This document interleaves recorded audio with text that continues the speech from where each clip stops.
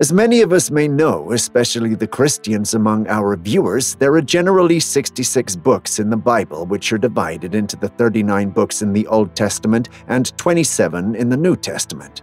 Some of us might not know many books were excluded for several reasons, and one of the most significant books that was excluded is the Book of Enoch, a chronicle of apocalyptic events that seems to be the true reason for the great flood that washed away every living thing on earth, while Noah, his family, and a reservoir of animals could be gathered floating on the ark for 40 days and 40 nights. So what could have been in the 107 chapters of this ancient Hebrew apocalyptic text that saw it excluded from most religious texts such as the current Bible and the Hebrew Septuagint and the Torah, despite being acknowledged as scripture by several scholars from the past? In fact, only the Ethiopian and the Eritrean Orthodox Tewahedo Churches regard the apocalyptic text as scripture. Sit back as we spell out the dark tales of fallen angels and ravenous giants that drew the wrath of God to the extent that he demanded that the earth needed to restart with a blank slate. These are the dark tales of the Book of Enoch.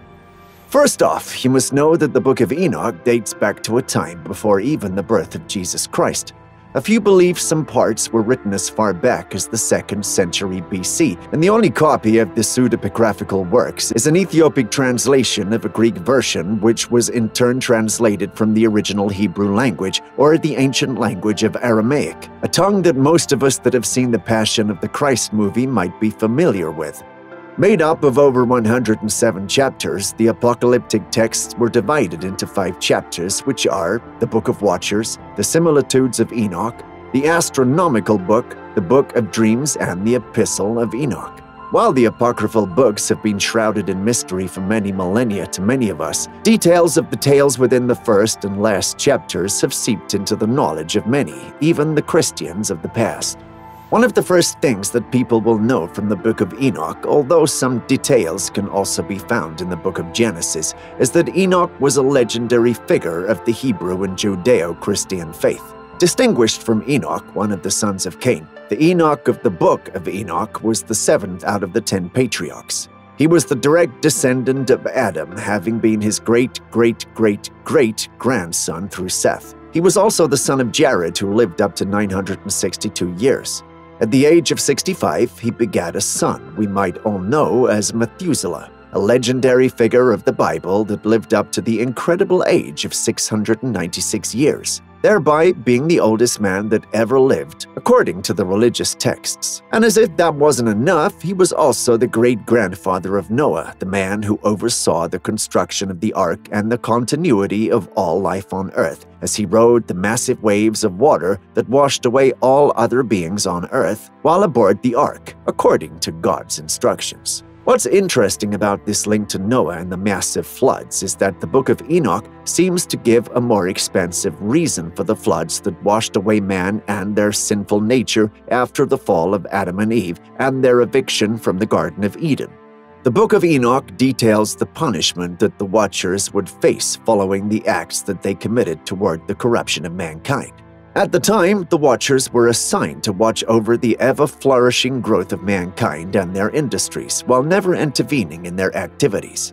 At the same time, mankind was barely sinful. The corruption occurred when these Watchers, all 200 of them who were revered to as the creatures of heaven, became enamored with human women and were soon unable to curb the urge to know them in a sexual nature. Despite their instructions from God, Semjaza, the leader of the Watchers, led his angels, keeping in mind of the fact that he solely would face the wrath of God by taking mortal women as wives.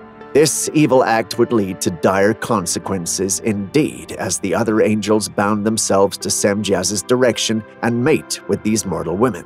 Not only did the Watchers teach their mates and other women about evils like magic, casting charms, and cutting off roots which God had forbidden man to know, as this might have resulted in mankind's knowledge of sorcery and witchcraft, as well as weaponry and warfare. The malignant union between the angels and the women they took as wives were the birth of the Nephilim, a giant hybrid of angels and human who developed into savage, ravenous monsters that consumed everything in their path. This means that after these savage beasts consumed all the birds and livestock that have been tended to by men, these monsters descended upon men as well, and even after they were done feasting on man, they started to cannibalize themselves as they were unable to curb their unhinged consumption of everything in their path. In sight of this, the Watchers, now deemed as the lawless ones, failed to intervene in the actions of their savage and uncontrollable offsprings, perhaps because the Nephilim might have been as powerful as their angelic fathers. Unsurprisingly, what was left of mankind got on their knees and begged God for his intervention. Eventually, God had to step in to end the corruption of mankind. Enoch himself was used by God as a messenger to the Watchers, now known as the fallen angels.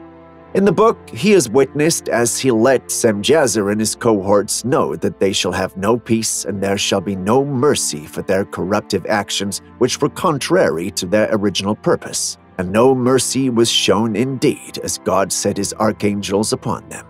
Archangels Michael, Gabriel, Uriel, and Raphael descended upon the ne'er-do-well Watchers and their giant and unruly spawn, unto whom they executed God's rage and judgment. Before long, the Watchers were slain. Furthermore, while this was going on, the archangel Uriel was sent by God to Noah, who was alive at the time, and deemed to be among the purest of men left, if not the purest, to take cover while the will of God was inflicted upon those who defiled the earth. Semjazer, along with the other 200 and their unholy offspring, were bound in the darkness and destroyed. This serves as a prelude towards Noah's great feat of building the ark while God washes away the corruption that the Watchers brought upon the earth.